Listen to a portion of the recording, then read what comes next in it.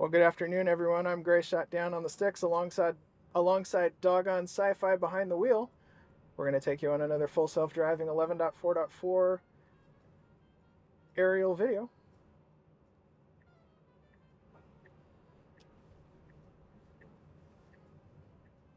Are we taking them on an aerial video or are we taking them on an aerial drive? Aerial drive. I don't know. But I have decided if it's going to do...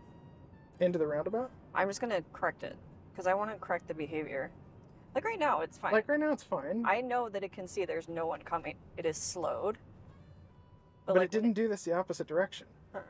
And now we're like dead stopping. Which is weird behavior. Yeah.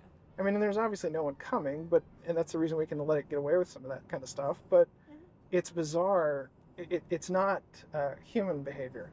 No, it's not something that you would want in traffic or you'd want...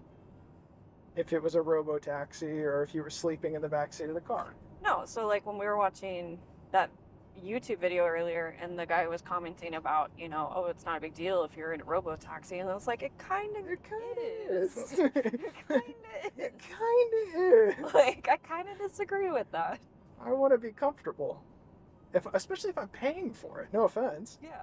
I mean, it's kind of like the really horrible Uber drivers that you get sometimes. Like, and I'm not saying that the full self-driving is like this. Sometimes it is. Well. Like that. There is no reason to stop. There you go.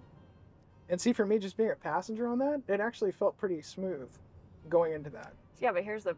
If you see it from my perspective, the problem is that it goes into it and then stops and you're already in the circle. Yes. And you're like, okay, you've already made the commitment to either cut someone off or to go. Like, yes. Go. All right, let's see if it picks the proper... It hasn't done it. I had to encourage it the other night to make the left up here.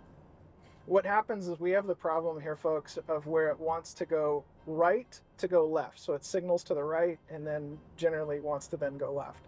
So here's the lanes. Yeah. And we're signaling right. So Doggone Sci-Fi has to take over to make it then take the left turn lane.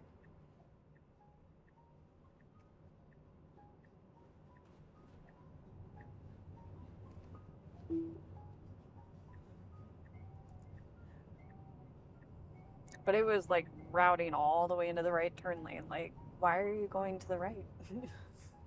But again, that guy in that video made the comment about, oh, if you're in a robo-taxi, what do you really care? Yeah, what do you really care? I care. I care. I care, especially if I'm paying by the mile and by the minute.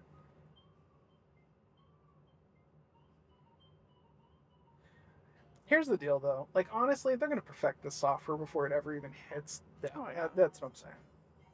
It's fun for us. We get to have this conversation because we have been invested in this beta for over a year. Yeah, oh, for sure. We have earned that stripe.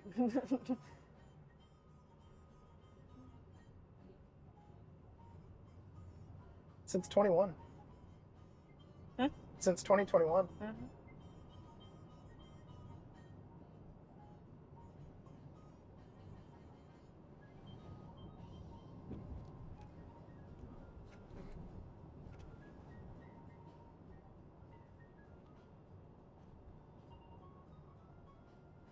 I would have slowed. Mm-hmm. Even though it's a protected lane. Yeah, I still would have slowed.